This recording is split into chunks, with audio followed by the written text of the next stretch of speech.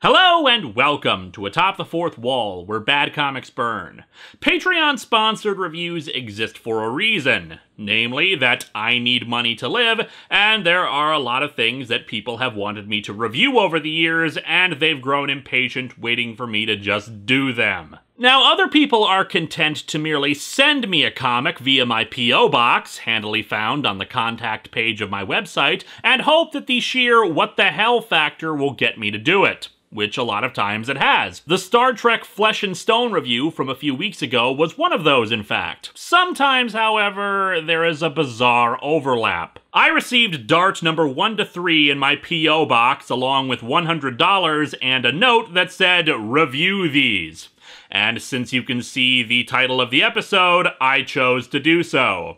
However, here is why I'm talking about this in the introduction. In the future, don't do this.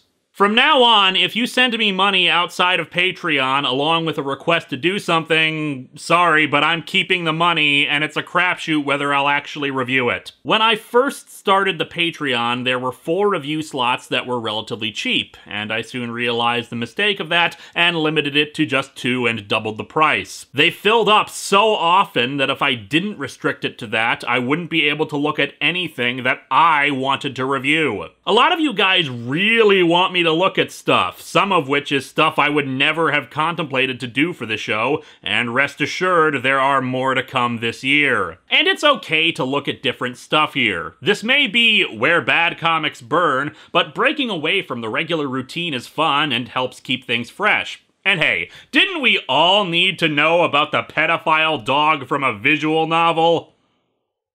The answer is no.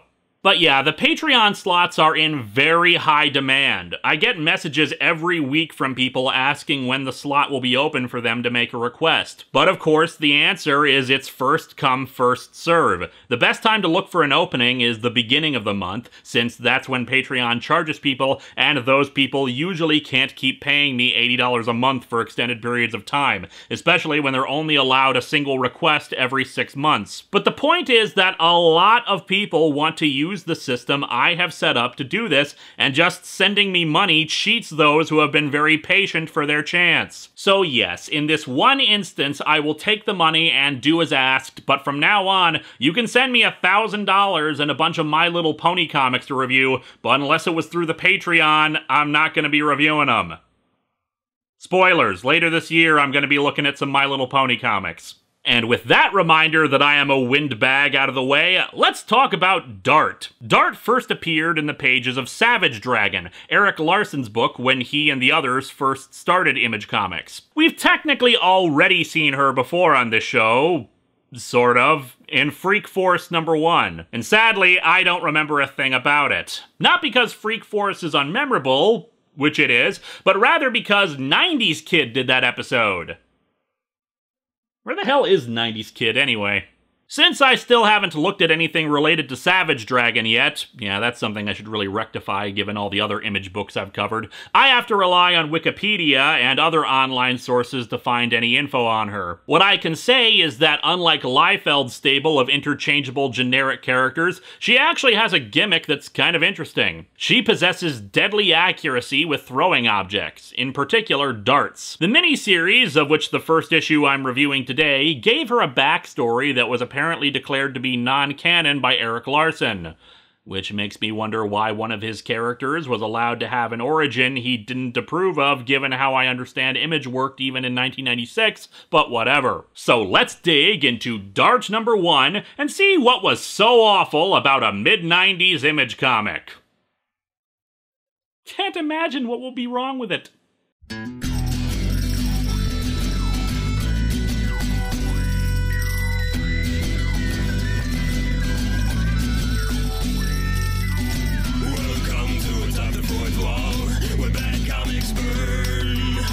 Linkara's gonna teach you all a lesson you won't learn.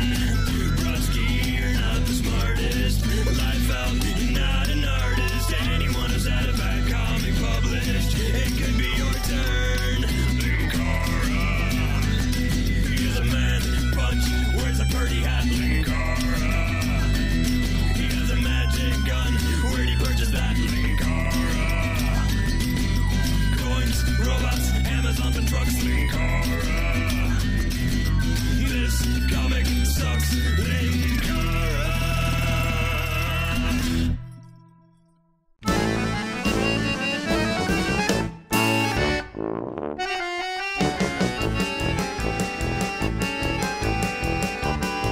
The cover is a bit odd in its coloring. It looks very washed out and light, which admittedly makes it look different from a lot of Image's other output at the time, where the name of the game was Dark or Incomprehensible. But no, we can see this cover just fine.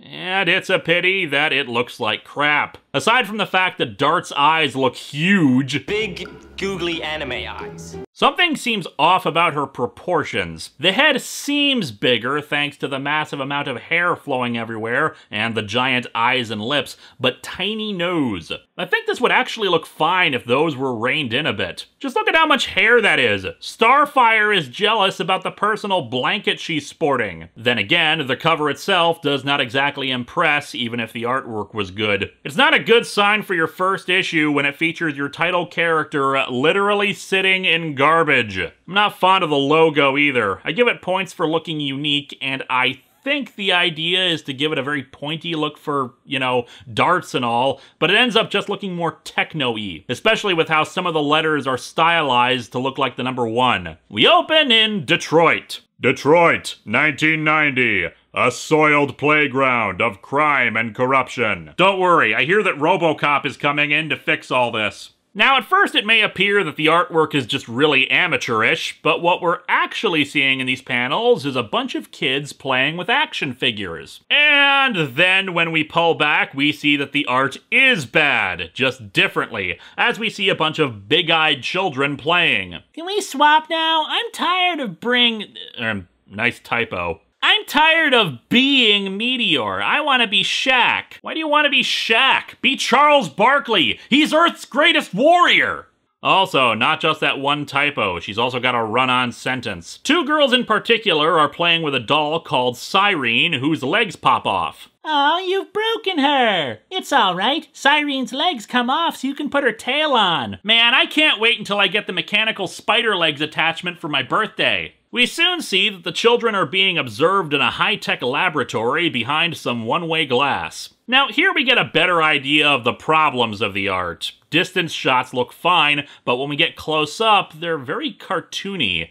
Except I'm dead certain they weren't going for cartoony, just that their features are bigger and more exaggerated because they didn't know how to scale things. So, what sort of research are they doing? Alright, these toys will inevitably promote violence, sibling rivalry, nihilistic and truculent behavior. This is the factory where they make Beanie Babies. Look, just give me the bottom line. They'll be a big hit, Mr. Brockman. ROM Space Knight is gonna just print money. Also, the one thing all toy manufacturers need in their research, a dominatrix. But let's unpack this look, shall we? Pink skin. Okay, it's a superhero universe, I'll grant that. Beehive hairdo that is taller than her face. With how Dart looked on the cover, apparently her and this woman are gonna get into a hair fight a la Uzumaki. And let's not even get into how her corset has condensed her stomach to the width of her head. She's also standing wonderfully by kinda sorta leaning over, but not really, since her upper body is straight up, but her ass is pushed out behind her, while her legs are twice the length of her upper body. And really, what the hell is the deal with her pants, dress, skirt thing?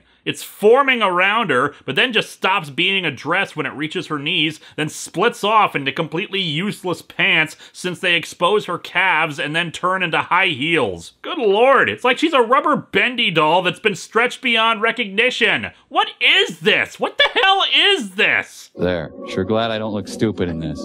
And then there's Fish-Lipped Guy here looking in on the children. I'm not so sure. They're great toys, but something's missing. Yeah, a comma for your 2 complete thoughts. Well, it's not us, Gregory. There's nothing wrong with Vogue Attack. Vogue Attack? Well, I guess that explains your outfit, since you're against anything fashionable. No, it's not you, Mistress Brouhaha. Somebody woke up one day and said, I'm gonna name a character Mistress Brouhaha and get a paycheck for it. It's Blood Chic. These characters are just so unique, so different to any other superhero action figures that they need a bridging character. I get the impression they're trying to make fun of stuff as generic and lame as Youngblood in a book that is itself generic and lame. Mistress Brouhaha says that Blood Chic will object to adding a new member for the toys, but Captain Mustache here says that it doesn't matter, since both Vogue Attack and Blood Chic signed away their likeness rights already for the toys. Yeah, and I'm sure you guys are really known for making good toy-based decisions, considering you decided Dominatrix Barbie here was gonna be the next Tickle Me Elmo. Anyway, Mustache Dude, aka Mr. Brockman, proceeds to ignore everyone who greets him and wants to talk about sales figures so he can go down to the basement and berate an artist under his employ. Leah, put those forest folk trademark away. You know we've finished with them. Nice comma splice, asshole. Also, she's just holding the damn toy. What the hell difference does that make? Anyway, Fish Lips and really pronounced cheekbones says that he needs her to make a new character for the toy line. But the Forest Folk trademark are our bread and butter. It's not good karma for us to abandon them. Well, good to know that you're in charge of the company then, conceptual artist lady. However, Brockman completely overreacts and grabs her arm and throws her papers aside. Dude, what the hell? Get it through your thick head! Forest Gum trademark is dead! These designs went out in the 80s. Nobody's interested in this crap anymore. People will only care about this stuff again in the late 2000s, when it's profitably nostalgic. This is my deal. You have no say in the matter. Just because you can design a few simple toys doesn't mean you've got talent. God, all I did was hire you at our major toy company as our only conceptual artist and told you to work on this design that will shape our product line. You have absolutely no talent whatsoever. Now you sit there, comma splice. And don't leave this room, comma splice. Not even to E. And another comma splice. Until you design the character I want! Leave your stupid comments in your pocket. Jeez, if this guy's got fish lips, then she's got massive worm lips. Why are her lips so huge? In fact, why are her eyes so huge too? What the hell is wrong with everybody's face? Just remember, if it wasn't for my entrepreneurial skills, you would still be nothing. On the streets with the rest of this city's victims. Yes, she's truly avoided becoming a victim by becoming a victim of your out-of-control random abuse. You're lucky she doesn't shove that elf toy up your ass as her resignation. Speaking of potential victims, a woman with a giant head runs through an alley pursued by some guys with knives. Hey, missy, got a quarter for my bus fare? Hey! Oh, screw off then, you friggin' bitch! How dare you not give me a quarter! I'm gonna stab you! Seriously, what the hell is it about guys in this book who overreact to women? I mean, I have to assume that's what's happening, since otherwise they're using a really weird way of taunting her, by asking for a quarter, then being shocked and calling her a bitch. Now, a more effectively creepy method of taunting is what they do next, spouting a nursery rhyme. Georgie Porgy, puddin' and pie. Georgie Porgy, victim of cannibalism. Kissed the girls and made them cry. Georgie had mono. However, the rhyming doesn't actually make sense, since they say the next line about the boys coming out to play, then stop doing it as they attack the woman, requiring Dart to appear and say the final line of Georgie Porgy running away. What was their end game with the rhyme if they weren't going to say the final line? Might as well have just recited Hickory Dickory Dock if they were just doing it to be creepy. But anywho, here's Dart. And her pointy nipples and shiny costume, and yet again over-exaggerated lips. Everyone in this comic has very clearly defined lips of some variety, and the women in particular have gotten collagen injections. Hey guys, check out this broad! Why is that a question? Screw it. Looks like the Silver Surfer's sex-starved sister. Sick burn, and you look like the feces of feces. Probably because you are feces. Gee, Spider, that was a nice bit of litination. If you don't know the word, why are you trying to say it? Dart, of course, attacks and kicks two of them with a rather impractical pose, probably meant to show off her ass. But then she gets whacked in the back of the head with a 2x4. No! Wooden boards! My one weakness! We then get a flashback to her childhood, where her abusive father almost beats her after she attempts to call 911, but instead her mother intervenes and gets murdered. The cops, of course, arrive from the 911 call, but it's too late.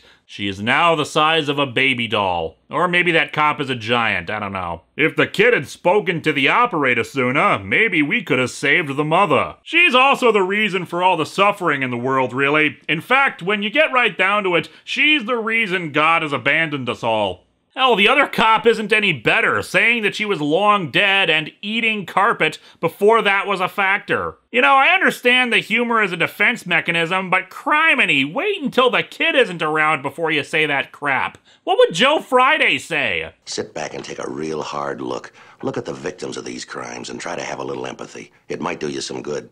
That's what we're all here for, to serve these people. Now, if you can't see it that way, maybe you better look for some other kind of job. I'm sure the department can spare you. For crying out loud, the corpse needs to tell them to knock it off! Wow, that is unfortunate word balloon placement, jeez. Anyway, Dart wakes up from her flashback and realizes there's no time for that now. She needs to leap around in a way that should get her hair tangled up before she kicks these assholes some more. But I think the real point of this is, look at how huge her breasts are. One of them runs off. Isn't that a typical male response? Hit on you, then run. Really? Because from what I've seen, the typical reaction is hit on you, then keep hitting on you even after you've told them to piss off. But perhaps he was just frightened of the fact that your body proportions have gone all over the place, with a giant head, a stomach thinner than said giant head, and you posing weirdly while you throw a dart. And dart in the ass. You shot my butt! What the hell? You shot me in the butt! Another guy, this one with a mohawk, grabs her by her hair and knees her in the ass. Hey, no fair taking advantage of the crappy artwork to do that. But she flips him over and darts him.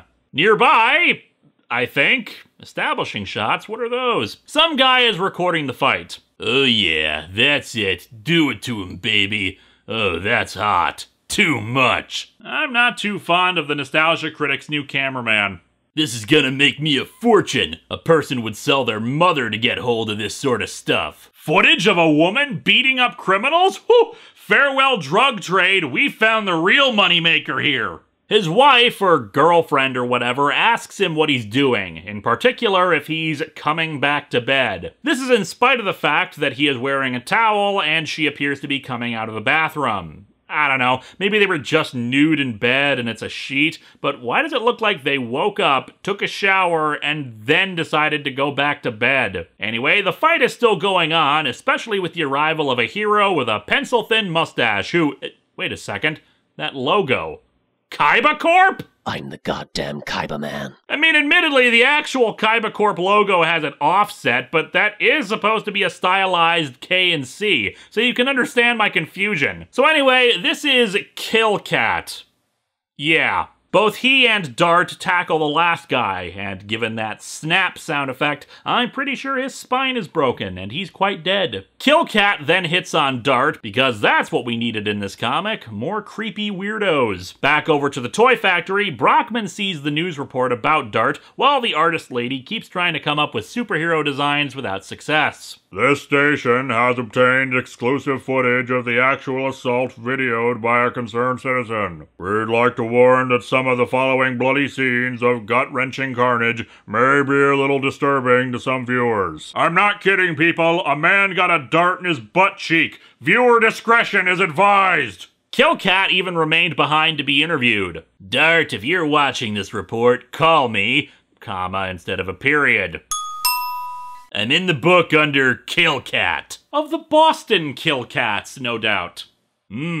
Dart. Badly drawn stubby hand. Morning. In a city that doesn't care. Trust me, it's not the only thing that doesn't care. Although I'd probably care just for the fact that the sun is huge! Anyway, the artist, Leah, has fallen asleep at her art table as Brockman shows up to check out her designs.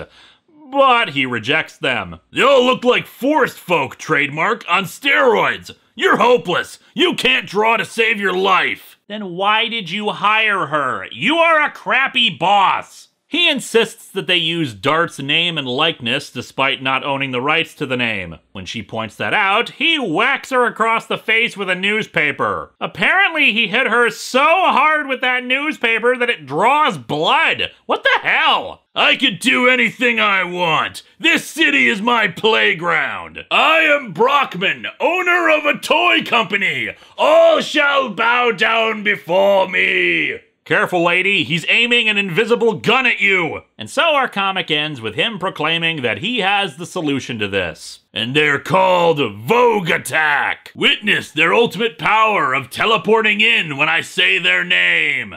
This comic sucks! Aside from the absolutely dreadful artwork, Dart feels like a side character in her own damn miniseries. The majority of the comic actually focuses on Brockman's toy crap and his inexplicable abuse of an artist for seemingly no reason. When we do see Dart, it's just for a lame fight scene and a backstory that got retconned by the actual creator of the character. It's bland, it's stupid, and it's poorly drawn. I think the funniest part of all of this is that while the story is centered around toys, the back cover of the comic features an ad for a completely unnecessary toy crossover between Teenage Mutant Ninja Turtles and Savage Dragon. Together, they're the baddest force for good. Next time, we head over to Batman shenanigans for the conclusion of the Leaves of Grass three-parter, since marijuana seems like a good idea after this crap.